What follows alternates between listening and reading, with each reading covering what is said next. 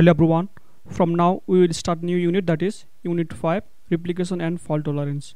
From this unit at least 3 questions will be asked in exam that will carry at least 20 marks or more than 20 marks. In this video we will study about data replication, object replication, why replication is needed in distributed systems, replication as scaling technique, replication management system model or architecture model for management of replicated data. So what is data replication? Data replication is the process in which data is copied at multiple locations to improve the ability of the data.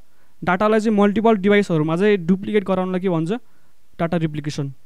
What is object replication? Data in the distributed system consists of collection of items. These items are called objects. And objects can be file or objects generated by the programming paradigm. Object replication is the mechanism to form physical replica such as object is stored at single computer and tied to some degree of consistency. There are two approaches for object replication. The application is responsible for replication and the system or middleware handles the replication.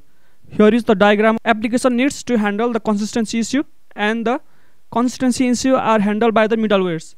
It simplifies application development but makes object specific solution handler. Here are the two diagrams.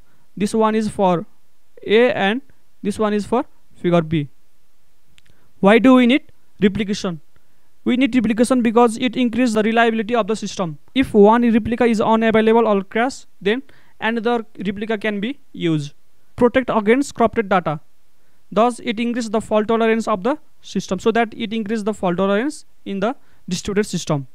It improves the performance of the systems, that is speed. Scale with the size of distributed systems and scale in geographically distributed system.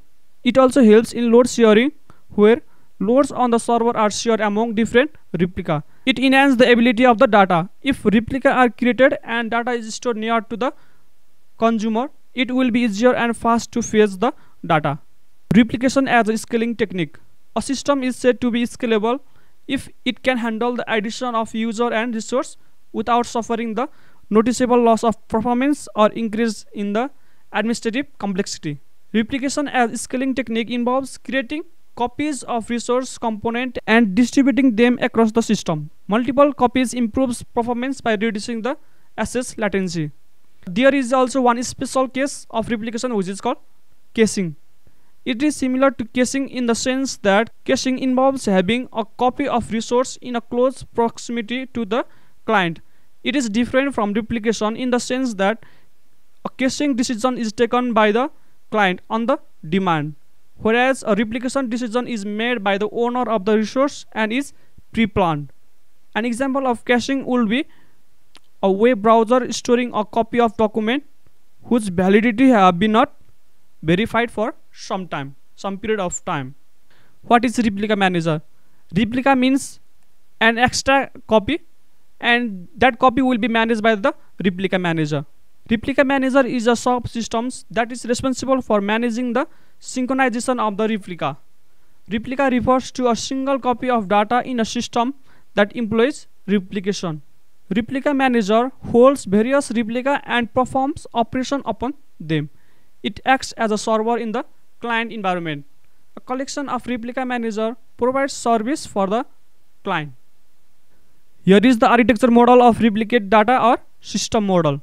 Here two clients are connected with front end and there are different replica manager which give the service to the front end. Client requests replicas and the replica manager gives reply to the front end and front end will give reply to the clients. There are 5 phases in performing the request. Front end issue the request, either sends to a single replica or multicast to all the replica manager. It will send a single replica or it will multicast to other replica manager. Coordination. Replica manager coordinates in preparation for the execution of the request, that is agree if request is to be performed and the ordering of the request relative to other. Ordering can be FIFO, first in first out, casual, total or sequential ordering. Execution may be tentative or not fully agreed upon. Agreement. Agree to commit or abort in a transactional system. Response. One or more replica manager passes a response back to the front end. This replica manager will give response back to the front end. This is the architectural model. Now in next video we will discuss about replication technique for fault tolerance services. Thank you for watching till now. If you are new, then please share and subscribe the channel so that it can be reached out to many people. Thank you.